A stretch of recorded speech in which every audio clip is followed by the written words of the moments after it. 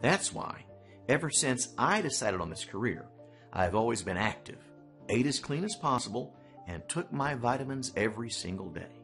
Even so, after hitting 50, my body began to feel weak. I was getting headaches, I was feeling tired all the time, and sometimes I had difficulty breathing after just a couple of stairs. Small tasks like fixing a chair or going shopping not only took me longer, but also seemed a lot harder than they used to. What bothered me the most was that I could no longer do massages all day long. I had to cut the number of clients per day. Of course, I blamed everything on my age.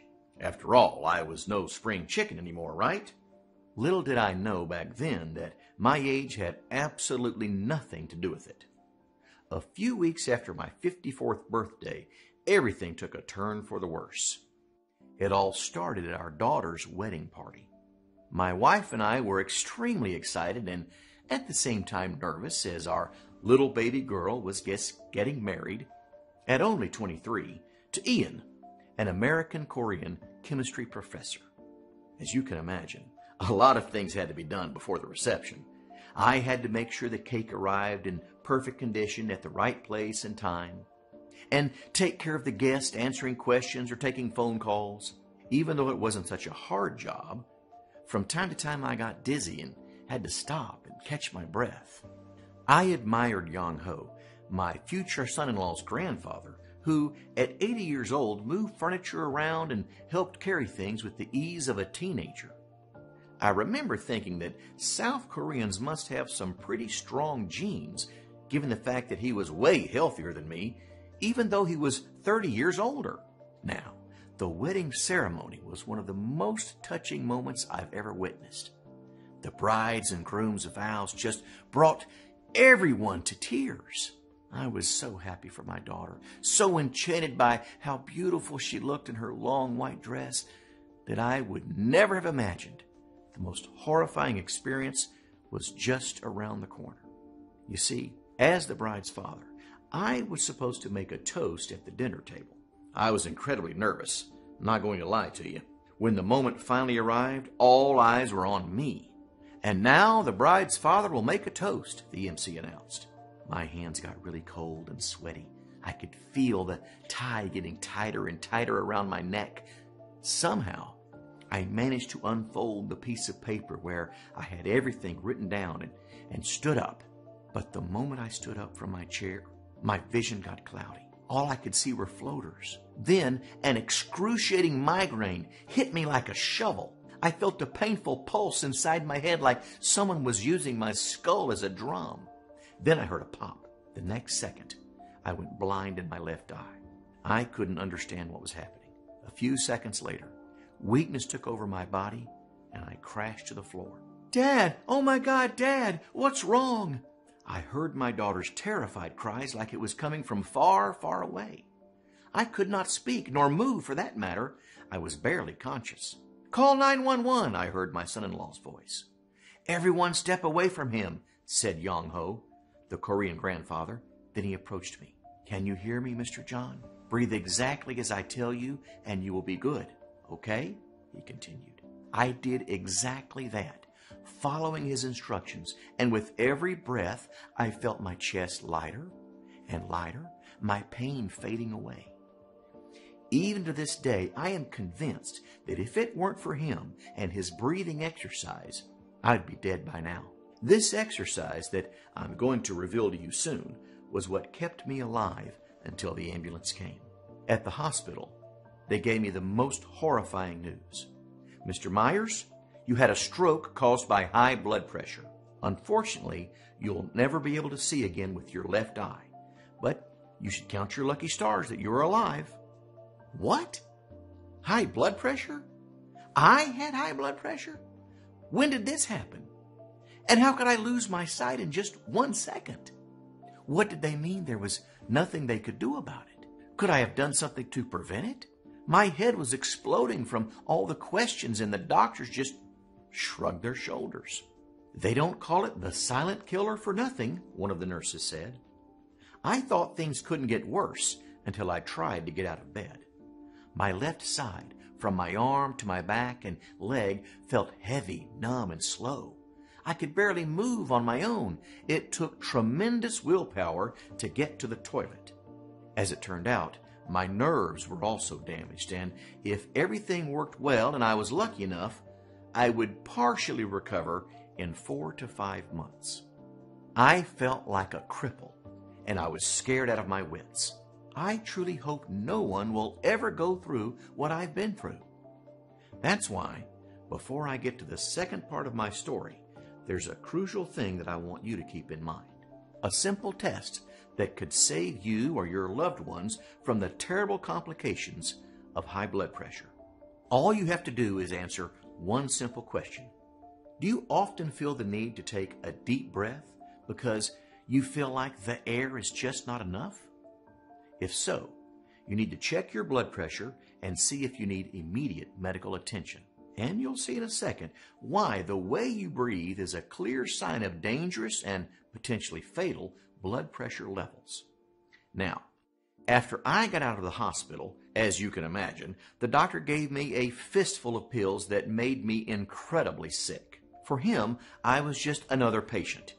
He didn't really care what was best for me. You might know that when it comes to high blood pressure, there is no one-size-fits-all med scheme, and you basically turn into your doc's lab rat before they get to the right dosage for you, if ever. The side effects squeezed the life out of me. I couldn't sleep. I was always dizzy and nauseous, and I frequently had chest pain. One time, I even lost consciousness and fell in the middle of the street. Every morning I woke up coughing. It was like I had gotten 20 years older in 1 month. And no wonder I was having such a hard time. According to the National Institute of Health, the NIH, the commonly prescribed blood pressure drugs don't work for 52% of the people who take them. Then I was supposed to follow a diet so restrictive that I lost my appetite altogether. I remember sitting for hours trying to convince myself to have just a little bite of the saltless spinach. I also tried herbal supplements, teas, acupuncture, and even meditation, hoping for a faster recovery. But aside from some temporary relief, those methods seemed far from a long-term solution, at least for me. They could barely help me cope with the side effects of the meds. I mean, how could I ever get well if the pills that were supposed to treat me made me even sicker than I'd ever been? Adding to this, after the stroke, I basically had to relearn how to walk and move around because the left side of my body was still damaged. I was a mess. My wife had to literally carry me around for 5 straight months before I could even take a shower by myself. Seeing the desperate, exhausted look on her face every time she had to help me get dressed shattered me to pieces. And even though my condition was slowly getting better and I was trying to act normal like a true husband would do, one evening she straight up refused to make love with me. She was too afraid I would get a stroke while in bed with her. It was like she took my manhood away. To this day, it pains me to even think about it. But I cannot blame her because, you see, she was right to do so. As the real tragedy was that despite my best efforts, every doctor visit ended the same way. My blood pressure was still high, and I was still at risk of having a heart episode or going blind in my second eye this time, not being able to see anything ever again. The thought of me becoming a burden to my wife for life was unbearable. I was supposed to protect and support her and our family, not to make her retirement years a living hell. Plus, she wasn't getting any younger either. If something would have happened to her, how could our daughter take care of both of us? What choice did she really have now with the baby on the way, other than putting me or her in a retirement home? During all this agony, the only thing that kept me sane and functioning was the South Korean breathing exercise. Whenever I felt my blood pressure was rising, I would breathe just like Yong-ho had shown me, and I would feel like a weight had been lifted off my chest. I couldn't stop thinking, why did something so simple work so well? Why did it manage to calm my body better than any blood pressure meds or treatments. So one day, tired of ruminating bad thoughts, I opened my laptop and decided to research everything about breathing exercises and blood pressure. Was there a connection between the way you breathe and high blood pressure? So, I began spending a lot of late night digging through the internet, reading hundreds of articles and studies on medical databases. When I had better days, I even went to the National Library of Medicine and devoured every book I could find. Until one day, I came across the one study that turned my luck around. What caught my attention was the fact that this was an independent experiment, meaning the breakthrough was funded by a community of common folks who had no other hidden interest than just to find real answers and solutions that could really help them get back to their normal lives. Here's what it said. Your high blood pressure is caused by your body thinking you are suffocating or not getting enough air. Researchers at Bristol University have recently discovered a tiny organ that tells your body how much air you are supposed to take in on every single breath. This organ, which doctors call the carotid body, is no bigger than a grain of rice and is found in your neck between two major arteries that feed blood to the brain. The small organ that not many people have heard of plays a really big role in keeping you alive.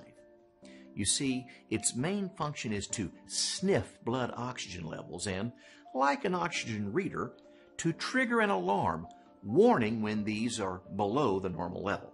So, what it does is to signal the brain to adjust the breathing rate